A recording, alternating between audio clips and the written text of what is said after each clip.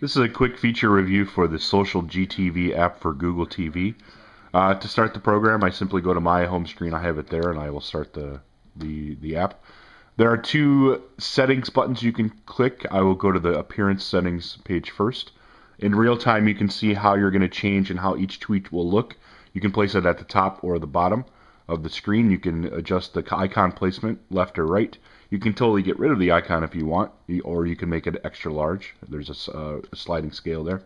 It defaults to have no color background, but you can do sort of color gradients behind each tweet. That is helpful if you have a TV show that has text on the bottom or text on the top that makes it harder to read.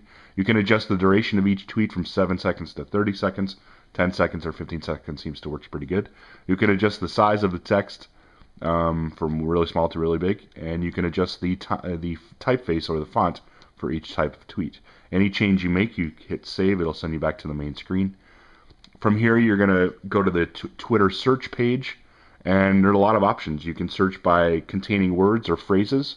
You can narrow it down to users, to just Twitter users that you want to see tweets from. There's a from and a to.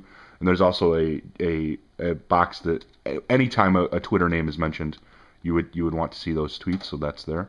The big one is the hashtags. Any hashtags can be put in there. Multiple hashtags, just separate them with commas. This is a really good option here, the trending lookup. You click that, it'll load the current 10 highest trending topics. And today it's all about Super Bowl because it's Media Day in Indianapolis. So I'm just going to check all of these Super Bowl related trending topics, and whatever you click, you hit add.